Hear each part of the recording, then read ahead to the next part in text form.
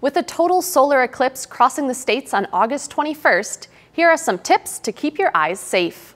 We've always been told not to stare directly at the sun, and that remains true during all stages of an eclipse except for totality, when the moon is completely covering the sun. Totality isn't happening in Naperville. Only 87% of the sun will be covered here, and that means looking at it will damage your vision.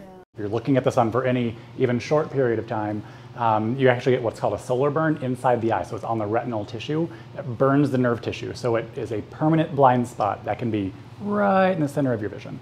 To avoid damaging your eyes, make sure to use ISO 12312-2 certified solar viewers. They contain a strong filter that blocks all of the harmful rays from the sun. They might be found in a handful of retailers in Naperville, but buyer beware of online shopping. People have been getting counterfeit shades from big online stores.